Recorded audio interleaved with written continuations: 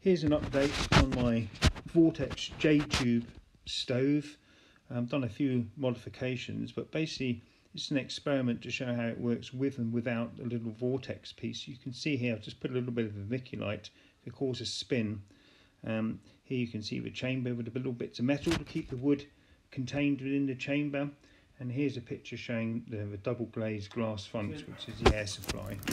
So literally just a few minutes after I'd lit the fire, literally, I don't know, 2-3 minutes at the most, I close the lid and I've got my temperature gauge. We can see the vortex is really going mad already.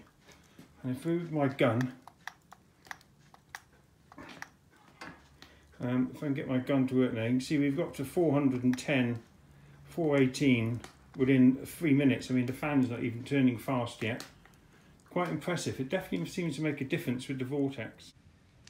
So you can see the fire's been burning for about 15 minutes and the flames are definitely quite clearly coming out the top of the riser.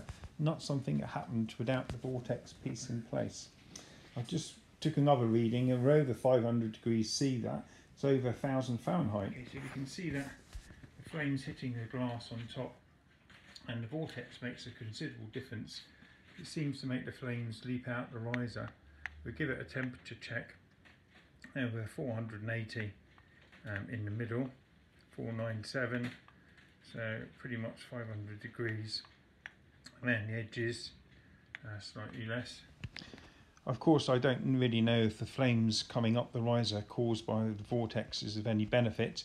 It might make the fire burn slightly less clean, I don't know. Anyway, thanks for watching. When the night's drawing and it gets dark, we might have some special effects, so look out for another video.